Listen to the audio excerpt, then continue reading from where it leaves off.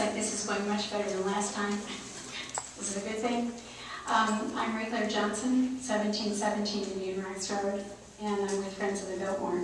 And since we've been through this before, and we have a different commission for the most part this time, I don't expect many problems. But there are a couple of things that are going around that I'd like to bring to your attention, which I've just passed out.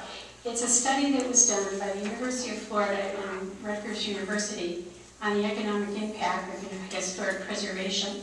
Unfortunately, I couldn't get the last study, so inside there's one page with the updated figures for the last report.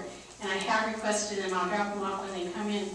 What I'd like to point out in the new report, and this is just an updated figures you have, that rehabilitation of historic properties in Florida is a multi-million-dollar business.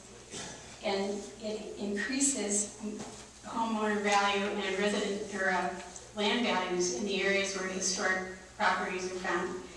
And it goes on to say that during this 06-09 downturn, that historic communities or communities that had historic properties fared better than those that didn't.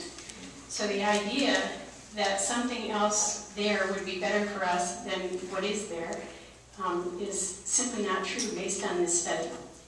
The other point is that it keeps coming up that the hotel can't get a flag, and I'd like to address that because there's a great deal of misunderstanding.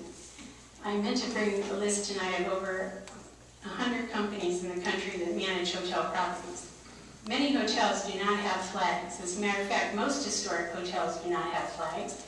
They work with Preferred Hotels of America and Historic Hotels of America. The people who build hotels are not Sheraton and Omni. Marriott does build quite a few of their own, but not always. What they do is they provide marketing and or a reservation system. And that's the other thing that I gave you. There's a report done by an industry expert who actually recommends dividing those two responsibilities over two different companies. And then the last thing I'd like to point out is that Mr. Cummings first started saying he wanted, I believe it was 80 units. Then it was up to 120. Then it was up to 170. And then it was up to 300. Now 300 units will not go on the Bellevue Biltmore. Not up to 300. Sir, you'll have time, please. Okay. I believe I saw it in one newspaper article. I may be wrong.